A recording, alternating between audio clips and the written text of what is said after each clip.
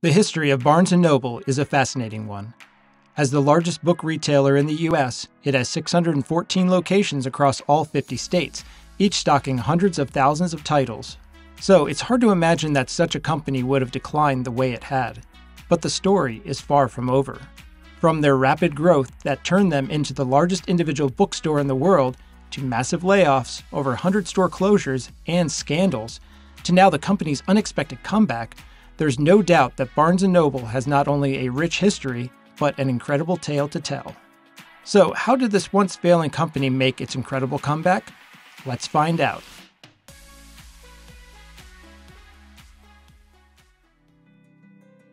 To understand what happened to Barnes & Noble, we must understand its origins.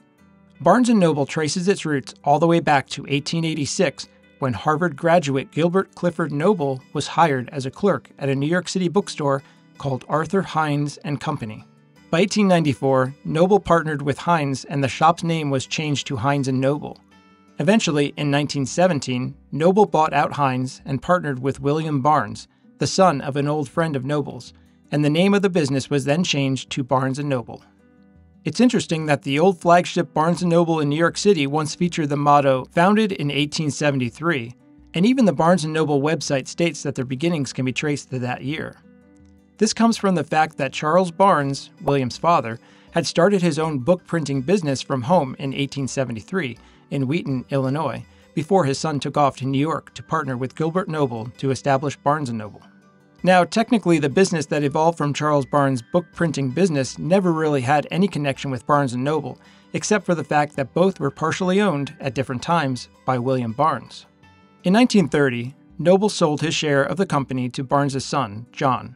In 1932, they moved their store to 18th Street and 5th Avenue, which served as the company's flagship location until its closure in 2014. By the 1940s, major change was on the way. First, there was a shift in inventory from academic and medical books to paperbacks. During World War II, paperbacks were fairly new, and GIs became accustomed to carrying them rather than hardcover books. Barnes & Noble sought to accommodate them by changing their inventory as the soldiers returned to American shores. Second, they focused on the atmosphere a bit more, becoming one of the first stores to feature Muzak in 1940, and major renovations followed, as well as additional locations in Brooklyn and Chicago. Quick expansion occurred in the 1950s and 60s, and by 1966, the conglomerate Amtel bought the company. Only 2 short years later, Leonard Riggio bought Barnes & Noble for $1.2 million, adopting its name for his expanding company he had founded in 1965, which was known as the Student Book Exchange. By the time he acquired Barnes & Noble, it had been mismanaged and consisted of only a significantly reduced wholesale operation and a single retail location, which was a flagship store at 105 Fifth Avenue. But Riggio had a vision, a bookstore with an in-store coffee shop. He implemented the concept along with the spacious reading alcoves to create an alluring atmosphere for readers. And by 1974, the sole Barnes & Noble store had 150,000 books and aired its first commercial. In the 1970s, Barnes & Noble opened smaller discount stores, but eventually phased them out in favor of larger stores. Expansion continued in the 80s, and in 1986, they bought the B. Dalton bookstore chain that consisted of 797 in-mall locations. It was argued that this gave them the blueprint to create what, in 1992, became the definitive book-selling superstore. Not only that, the acquisition turned Barnes & Noble into a nationwide retailer. A few years later, in 1993, Barnes & Noble became a publicly traded company under the ticker symbol BKS. From there, the company grew rapidly, with cookie-cutter stores with the same layout, furnishings, and books. This made the company scalable and allowed them to grow rapidly with lower costs, driving independent bookstores to close their doors as they couldn't compete with the enormous title selection Barnes & Noble had, nor their prices.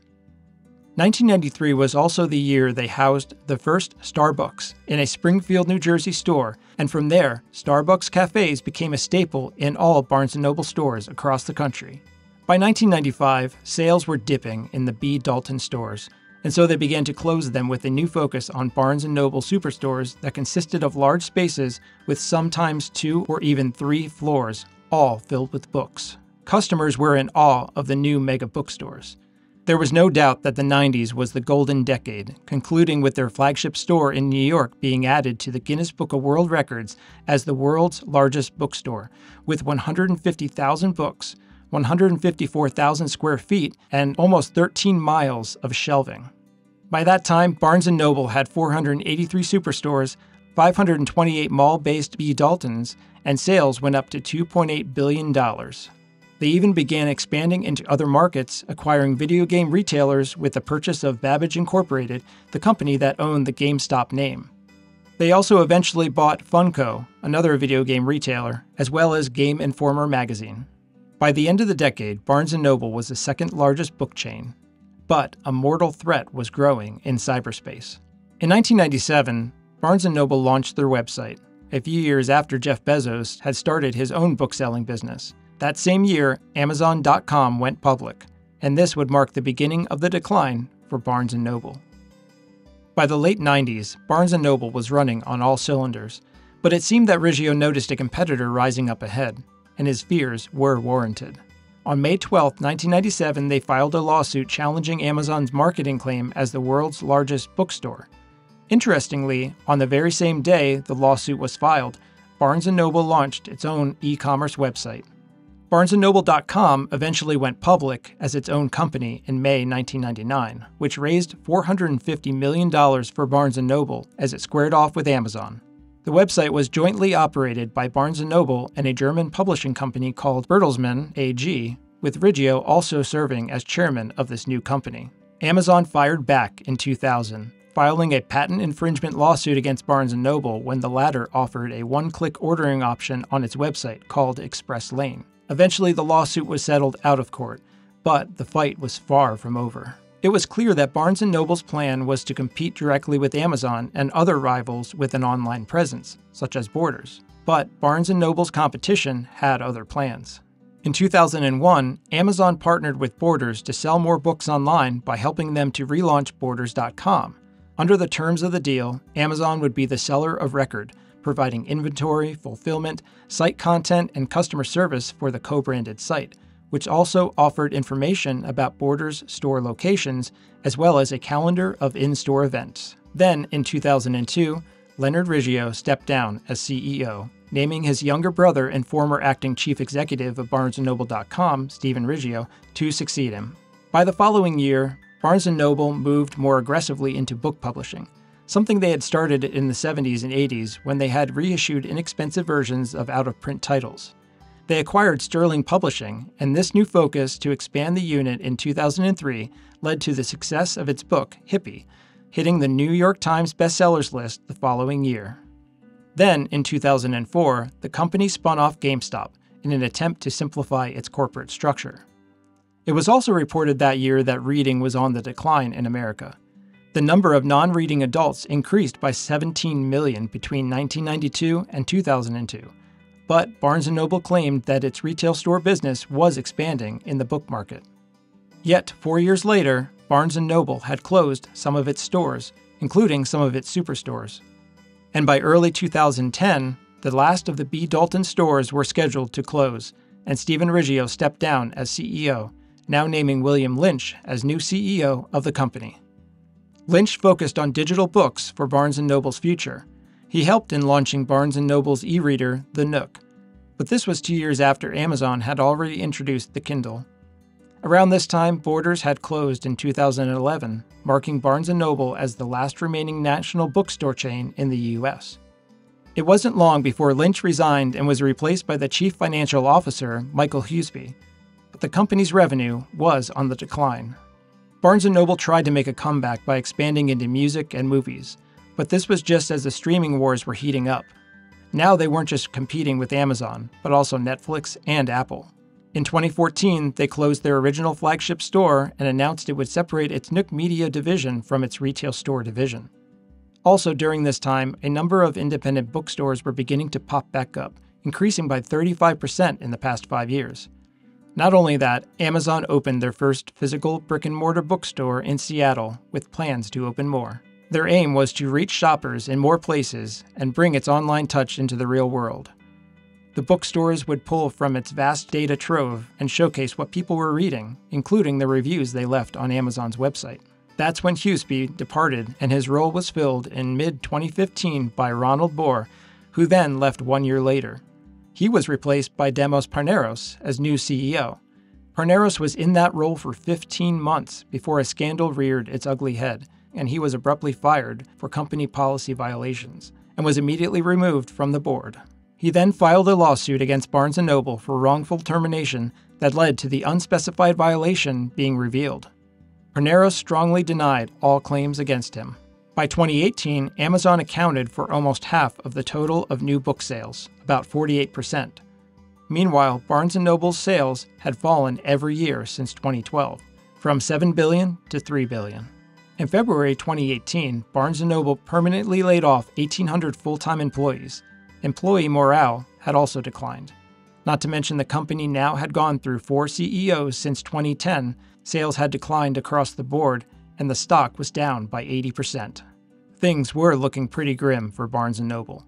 By the end of the 2018 fiscal year that ended in July, the company's overall losses reached $17 million.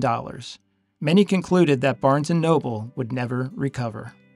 In August 2019, hedge fund Elliott Management Corp. From the UK acquired the chain for $683 million and took the company private. They had also recruited James Daunt to be CEO. Their pick for CEO was not random by any means. James Daunt had made a name for himself in the UK as the man who saved Waterstones. Daunt had started out at the age of 26, opening his own bookstore called Daunt Books in London. And in 25 years, he had expanded his company, opening 6 more locations. After that, in 2011, he became the managing director of Waterstones, a bookstore chain in the UK that is equivalent to Barnes & Noble in America. Waterstones was suffering the same fate as Barnes & Noble at the time, but he had turned it around with great success in a matter of only a few short years.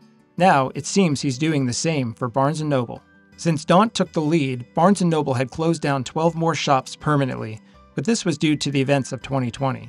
But despite that, after those events, Barnes & Noble began seeing increased revenue for the first time since the early 2000s. They had also downsized many of the larger stores to locations less than half their size, a strategic move implemented by Daunt. This change was part of a bigger plan to take the company in a new direction. Though Daunt claims he didn't do much at all, the changes he made at Barnes & Noble had a big impact so far. He states that all he did was take away the corporate controls and did what he knows best, which was to run each Barnes & Noble location like an independent bookstore. This meant giving managers at each store more autonomy over which books to stock and what would be displayed in the front of the store. For example, Brooklyn has a very different demographic with different customers who have very different book interests than, say, Georgia. So Daunt did away with the cookie-cutter model that had once helped the chain grow. He also eliminated the store aisle layout, opting instead for a new maze-like setup with beautiful displays that are different in every store. Daunt said in an interview, "We had to take away all of those corporate controls, and one of them was that we used to sell the space so that every single store had the exact same books in it because a publisher paid for them to be there. We had to take all of that away if we are going to allow the booksellers to do the job that they need to do themselves." In only a year, things really turned around, and today, Barnes & Noble plans on opening 30 new stores this year. And Amazon? Well, as of March 2022, they closed their brick-and-mortar bookstores, stating they see more promise in grocery. So what does this all mean for the battle between Barnes & Noble and Amazon? Well, what I find interesting about what Daunt did was that he didn't seem to care too much about what Amazon was doing. He didn't fall for the trap that Barnes & Noble had seemed to keep falling into, trying to compete in the online world. Instead, wittingly or unwittingly, Daunt gave people what Amazon couldn't: connection with the real world. He brought back the old atmosphere of a small independent bookstore, delivering what the community needs and wants, which can help build relationships with the customers. And he also brought back a world of leisure and the fun and exciting pastime of browsing physical books, which doesn't sound much different from what they were doing before introducing the superstores. But with this story, timing is everything. The dawning of the digital age brought much excitement. You were able to find any book you could imagine, books that may have not been in your local bookstore, and your purchases could be delivered directly to you. It was convenient, but once the dust settled, the excitement wore off, and a never-ending selection to choose from left people in a state of analysis paralysis. People began to crave not only personal interaction, but the experience of walking into a bookstore and seeing all the books displayed, picking them up and reading the backs, and the relaxed browsing experience such a bookstore offers. Amazon can't offer that experience online. No one can. But does that mean Amazon loses? Not likely. Amazon offers convenience for those who already know what they want or need. And they offer books at cheaper prices, since Amazon doesn't have the overhead that a physical bookstore has. And Barnes & Noble is for those who want to browse, sip coffee, chat, and be surrounded by books. Sure, Barnes & Noble is pricier, but you are paying for the experience as well. So, in the end, both Amazon and Barnes & Noble win. One dominates online, as the other focuses on the physical world. So, what do you think? Will Barnes & Noble thrive from here on out with their new strategy? Let me know your thoughts in the comments below. Also, if you have any requests for future topics, leave those in the comments as well. Thank you for watching.